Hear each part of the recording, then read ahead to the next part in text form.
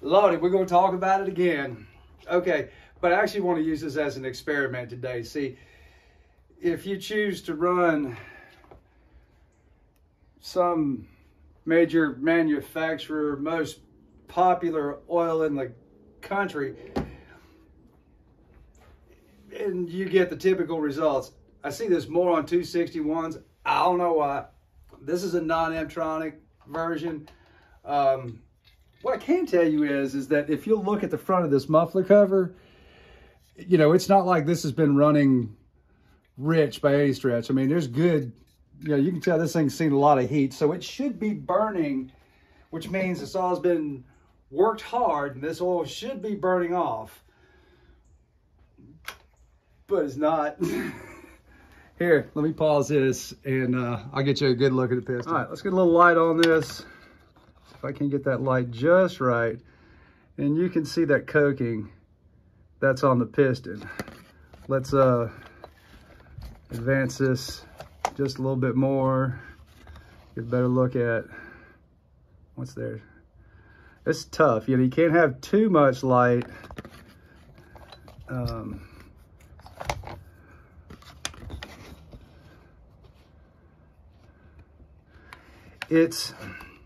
Boy, this is hard, but you get the gist of it, that there's a fair amount of coking on the piston. You know, the carbon in the intake is pretty significant if you look at it. And this guy's a strong Stihl Ultra user, won't change. Let's dump out the gas tank and just verify that there's pond water in there. All right.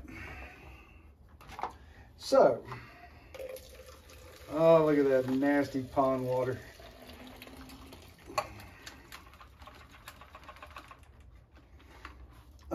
You know, this saw runs fine. There's no issues with it, no complaints about it running. Just had a busted starter. And, you know, there's good color in this oil. So it's mixed appropriately. Like I said, this is just in for, whoops, starter. Somebody drop start this and broke the little S-shaped clip that holds the two starter pawls to the rope rotor. So I've got this out so we can do a shock treatment as opposed to, you know, adding Seafoam, you know, an ounce or two per gallon just as maintenance. And let's see if a shock treatment will clean that piston up. I'm going to put this back together with some good gas in it and good oil. And we'll talk about the process of doing a shock treatment. Okay, so here's what I've done. I've run the saw for a couple of minutes. I got it up to full operating temperature. I've taken the air filter off. And this is a key, in my experience, to getting the Seafoam to do what it does best, is that it needs to be at full operating temperature. I'm going to fire it up. I'm going to raise the idle just a little bit so I can keep it running while I got both hands full. And I'm going to dribble Seafoam in and see if I can't just, how much Seafoam that I can work into the throat of the carburetor while it's running without completely bogging it down so I get enough product in there. All right, here we go.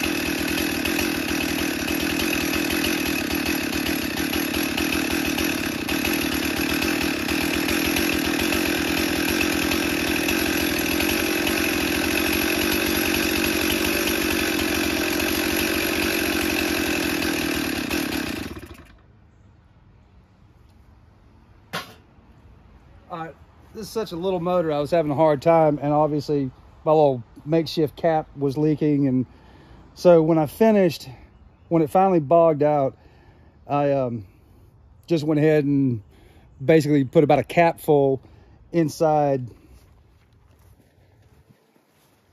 Got a small ask, and I don't normally ask for this, but how about a subscribe? How about a like? How about share this video and give me a little YouTube love? If you watch me on a regular basis and you're not subscribed, please do. And if you're one of the 80-something% of the people that watch my videos that don't subscribe, throw me a like. I'd appreciate it a bunch. Thank you. Okay, it's been about 5 minutes. Let's get this thing cranked up.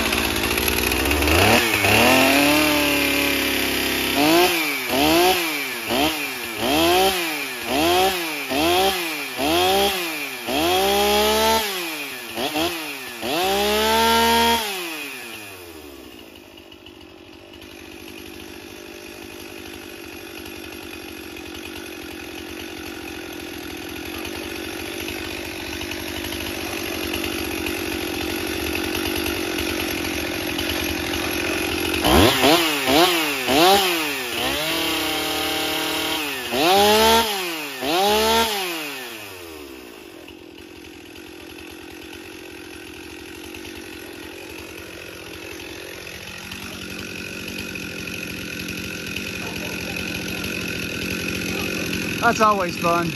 Let's shut this thing off, take it inside, and we'll pull the muffler and see if we got some of that coking off of it. This is going to be a little less flashy than I thought it was going to be. Like I said, I like Seafoam. So we did the shock treatment. I came in here, took a peek before started doing everything. I feel like we just knocked a lot of the carbon off the top of the piston, the combustion chamber, and didn't get the desired effect that I wanted to on the front of the piston. So I thought, okay, instead of dragging you along for some more video, there was about maybe a third of a tank of fuel in here, and I put, I don't know, an ounce or two of Seafoam in it, and just figured, okay, let me just crank it up, leave it outside, let it idle for a little while. I went out there, goosed it a few times, got a few more puffs of smoke out. I thought, okay, we're getting somewhere.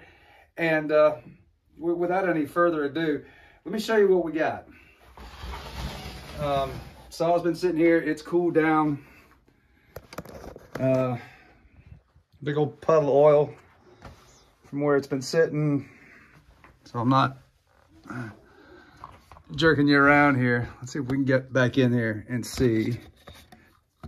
Hold on. There we go.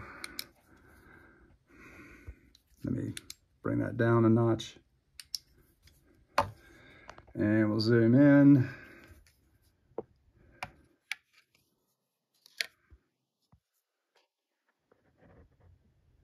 It's still there. I think we got rid of a little bit of it. You know, what we've got in the, looks like we might have cleaned up a little bit of carbon in the intake port, and maybe that's a little tiny bit better. Not really. So I think it's going to take a little bit longer. Here, stick with me, because I want to have a short discussion about this and still keep it relatively brief. I've established over and over and over by kicking this dead horse in a bottle. So I know everybody that's said, oh, it runs great. This saw runs fine. You heard it. Idles, revs, runs, no issue. What it does have is buildup on the piston, which is not good.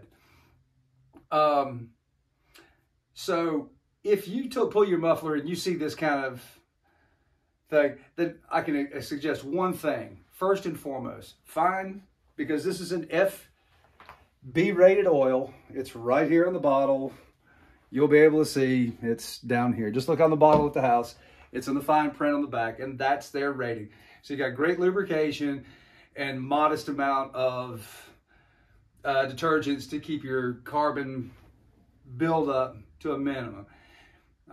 Every Echo brand oil, two-stroke oil, is FD rated, so that's top tier, best detergent package. And you know, it does get better as you go up, but they're all great oils. They're going to burn clean. You're going to have a nice shiny piston. XP Plus is another FD oil. Stihl's just, why they won't improve their oil, I don't know. They do so much other and brag about being, you know, leader in cutting technology and innovating and blah, blah, blah. So how about just run a better oil as opposed to trying to do snake oil treatment? And I feel like if we continue on this path to run a little bit of Seafoam in the mixed gas, I think we can really get most of that gone. But it's going to take a little bit of time. This isn't going to be some quick fix, because it is, yes, it's very dramatic to see a shock treatment of Seafoam just spewing smoke. You know you're burning some carbon off, and I think we did. Be interested to see the crown of the piston. But that's my 2 cents on, will Seafoam save me from FB rated Stihl Ultra? I don't think so.